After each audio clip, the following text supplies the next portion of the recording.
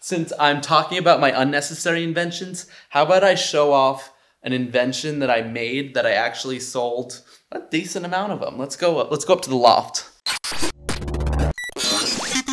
And welcome back to Unnecessary Inventions. So today we're gonna be doing things a little bit differently. Just with the whole global pandemic going on, I'm not feeling extra creative to build a brand new unnecessary invention. And luckily, for the past, 8 years now, I've been living in isolation right here in the Unnecessary studio. Okay, well technically I don't live here, but I spend pretty much all of my time here by myself in the studio, designing and making things. So today I'm gonna give you a full 360 tour of the Unnecessary studio, all the tools I use, all the things I make, and everything in between. And if this is your very first video of mine that you're watching, my name is Matty Benedetto. I'm 30 years old, I'm a self-taught product designer in Burlington, Vermont, and I am the evil genius behind Unnecessary Inventions.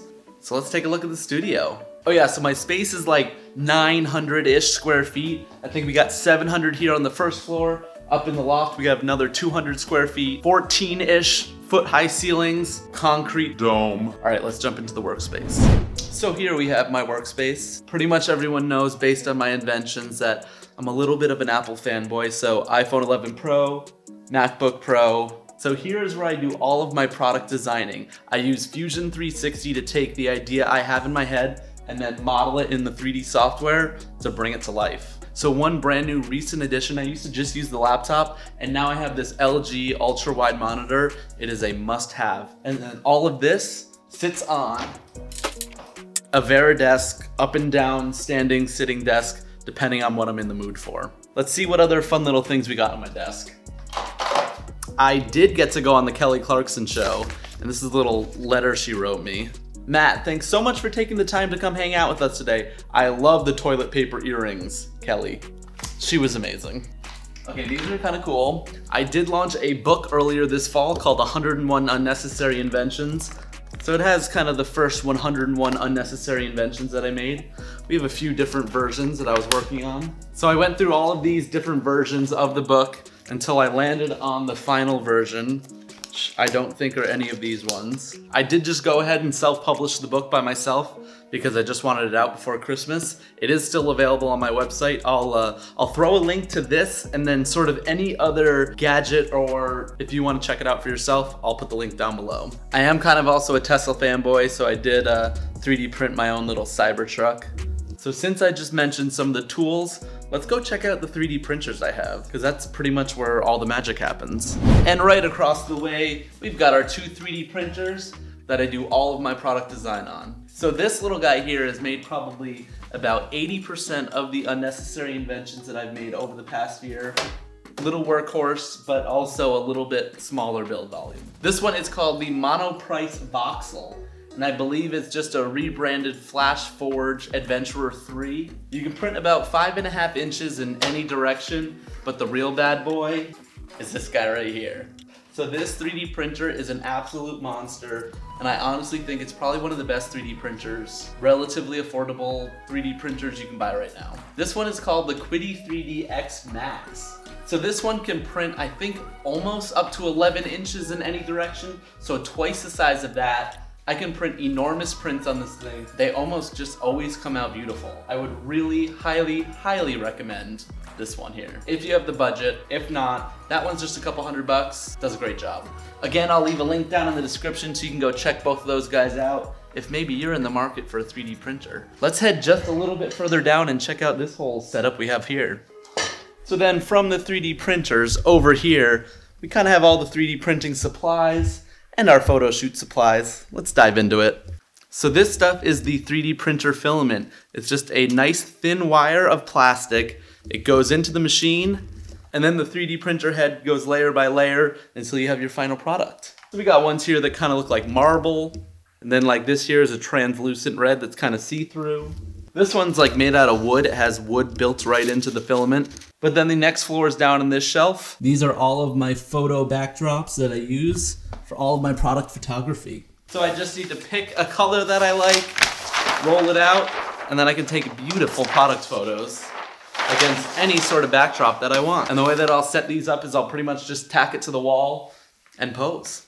So everyone's favorite part of the studio when they come here is the infamous wall of unnecessary. Hey Mark. Here is where I keep all of my unnecessary inventions. Once I've made them, posted them on YouTube, Instagram, everywhere else, they live here in the beautiful wall of unnecessary. That is also getting way too crowded, and I think I need to buy a second one because half of them are on the ground. So we have some of the favorites like the gator visor. Let's see, what else do we got? We got the do not paint rollers back here. We have the brand new snooping spectacles here. We have bits and pieces of some gator grips that didn't quite make it through. Over here, we got the crispy case that we did with Bud Light. The avocado on a stick, one of the very first viral inventions that I had. We've got the focus frames over here. We have the world's smallest suitcase here that I'm still waiting for Guinness to tell me if I actually got the Guinness World Record. The Snack Mingo, a little bit of everything built into this wall of unnecessary. So once an invention is past its life cycle on social media, it ends up here. I do get the question a lot, is if I start an invention and it never makes it. There's only been like 1 or 2 instances of that ever happening. Because for the most part, if an idea is in my head and makes it far enough to start being designed, it's gonna make it to social media. And since I only do a YouTube video of maybe every 3rd or 4th invention, should I do a video going through every single invention in one video? I don't know if it's possible, but let me know down in the comments if I should do that. So here it is, the wall of unnecessary. I said this in an earlier video, I wanna make a museum. I wanna take all this stuff and let you guys come visit me somewhere and see it in person, see how it gets made, all of that stuff. So fingers crossed that we get that to happen. Okay, from here, where should we go next? Since I'm talking about my unnecessary inventions, how about I show off an invention that I made that I actually sold a decent amount of them. Let's go up to the loft. We've got a defunct 3D printer that I had back in like 2012. We've got the Oculus Quest, my favorite product right now. And then back here we have the entire warehouse section of the studio. So let's go up there. I'm gonna show you a product that I actually designed once and sold. So yeah, I once designed a badass beach chair, so let me show you all of the details. So here's a look at an actual product I designed and sold on the World Wide Web. You know those Tommy Bahama backpack beach chairs? I thought I could do it better, and I did. We've got a mesh bottom so that if you have sand all in your bathing suit and everything, it just falls through. That's genius. Also, the closure system is this carabiner, so you can lock it, but then also you can attach your bag to it, lock it there. Not only that, the headrest that is ultra comfortable has a secret pocket back here. So maybe you want to throw your wallet and your phone and your keys, boom, safely behind your head on the headrest. What else we got? Oh, duh. Everyone likes an ice cold beverage on the beach. We've got 2 can sleeves, so you can fit a full 6-pack on your way to the beach, bring some beers, hang out with the boys, and to top it off, a nice towel drying rack that flips up and down. And just your luck, they're completely out of stock. But hey, here we are, we're in the upstairs. So this is all inventory for products that I'm selling online that are necessary. There's a few unnecessary products up here that you can get at the Unnecessary Inventions store. Let's get a nice upstairs view of the studio. So I do actually have windows. All the views I ever do are pointing this way. So people always think that I'm working in a storage unit or something like that. But I do actually have some daylight.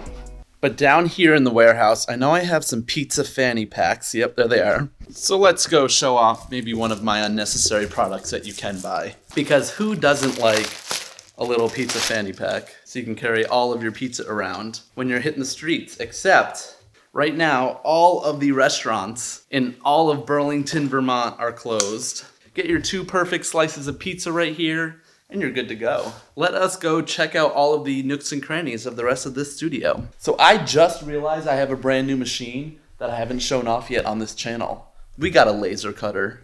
Let us turn it on. We have ourselves a Glowforge. That's right, this is a laser cutter. So basically I can cut all sorts of materials out using a laser beam. So since I haven't really shown this thing off, let's make a sign for the Unnecessary Studio in like 20 seconds, and I'm gonna show you how this thing works. Okay, the steps we need to do. We're gonna design a logo, then we're gonna hit print on there. We're going to put a quick little layer of polyurethane on top, glue the letters on, and we'll be A-okay. So let's get into it.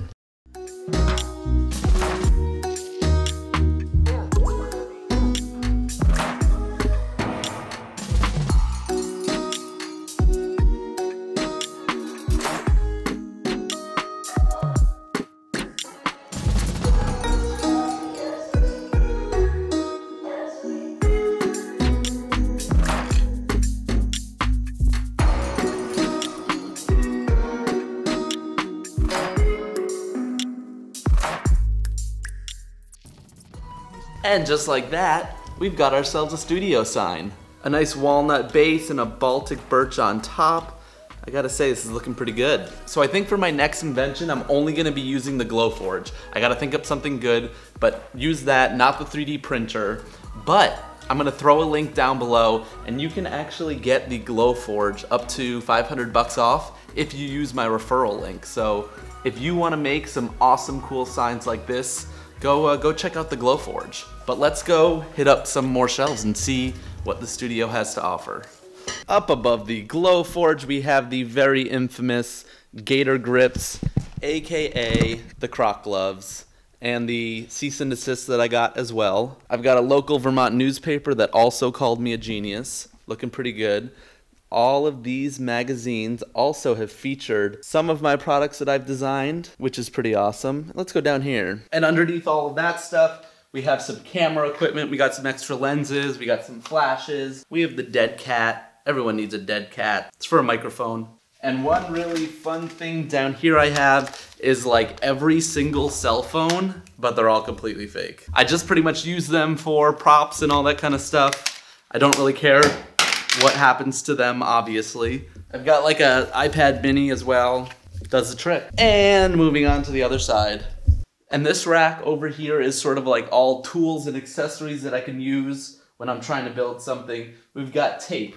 We've got endless supply of scissors. I go through more things of super glue than any human being needs to, but I got plenty of super glue on lock. All of the fun mold making tools, so I can go ahead and make silicone molds when I need to maybe like mold my hand for an invention. In here we have a whole bunch of fabric scraps, from fabric bits to yarn and paracord. We got some net here. A little bit of everything, because you never know what I'm gonna build or what accessory I'm gonna need. And then the last shelf over here has, on this side is where I keep all of my tools. We got 2 sewing machines. We've got a sander, we've got a heat gun, we've got some electric saw, we've got a jigsaw, I think that's what it's called. We've got a drone down here actually. And to be quite honest, power tools are not my specialty.